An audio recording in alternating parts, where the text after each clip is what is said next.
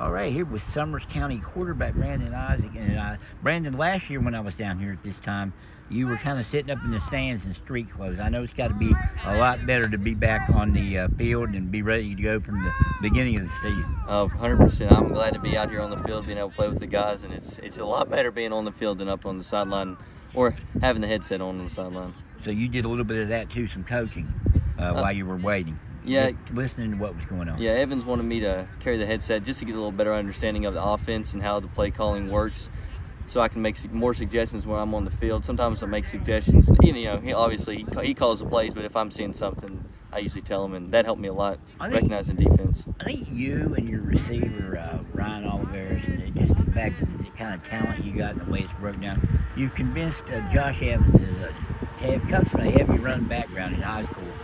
But you guys are going to be a little bit more going through the air this year. He said maybe 20 passes a game. But as a quarterback, you got to be ecstatic to hear that. Yeah, I mean, whatever it takes to win for me. If we got to throw it 10 times or 50 times, whatever it takes to win. But Ryan's a stud. I mean, if I had one word to describe him as an athlete on the field, he's a stud. I mean, he catches the ball, he runs well, runs good after the catch.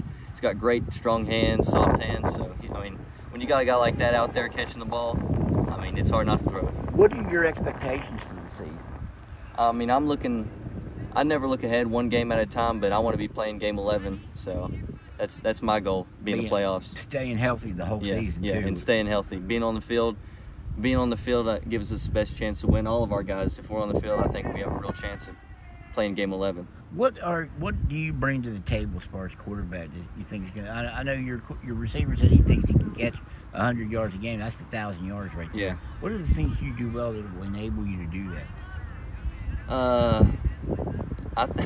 I think overall just being accurate is the main thing. I mean, whether it's 20 yards down the field or 50 yards down the field, just being accurate, be able to put the ball where he can go make plays, and getting him and the ball in space and letting him do his thing, and just being calm in the huddle. You know, when things get chaotic, just being the voice in the huddle to calm everybody down and tell them, hey, we got this and we're ready to play. Did being injured and being able to watch it from a different view, did that help you at all? I don't know if it necessarily helped me in any way, but more drive to play. You know, missing those games, you don't get to play. You know, you don't get to play that many games, 10 games a season. So I mean, being on the sideline and missing 5 games, that really sparked me. And I was hungry to play, but even more hungry to play after that. What are your goals for yourself? What do you think you can accomplish? I don't really pay attention too much to the goals for myself, but playing in game 11 is really the only goal I have for myself, is making the playoffs. Like I said, whether if I got to throw it 3 times a game or 100, making the playoffs is what's important to me. You got a lot of experienced linemen, maybe not the biggest line in the state, but a lot of experienced guys.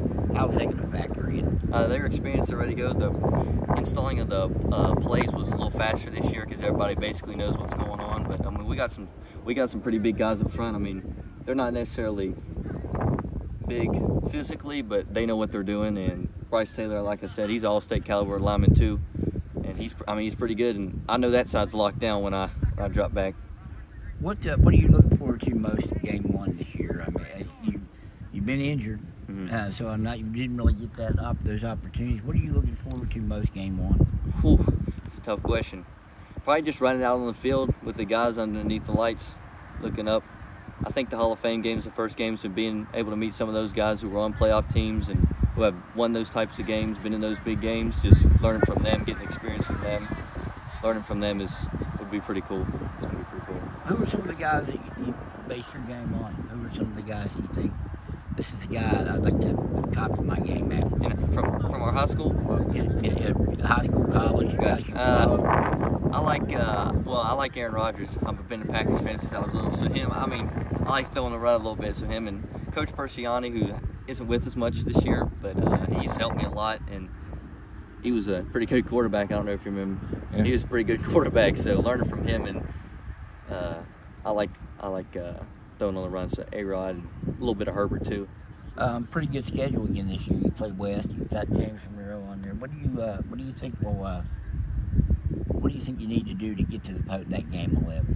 Those guys have been in those tough situations. They've been in those big games, so just being mentally tough in those games is what you got to get through. The first 3 quarters are going to be the same, but you got to be able to compete in the 4th quarter when like I said, James Rowe just played in the state championship, and Wes has been in the playoffs probably, I think, all 4 years, or all 3 years I've been in high school. So, I mean, just being able to compete in the end of the game. We've been able to compete in the beginning, but we got to stay ready throughout. You play all sports. Yes, sir. Which one is your favorite? Ooh. I don't think I can pick a favorite. I might get in trouble, you know. But I don't really necessarily have a favorite. I like playing all three. But Oliveros said you're tougher in basketball.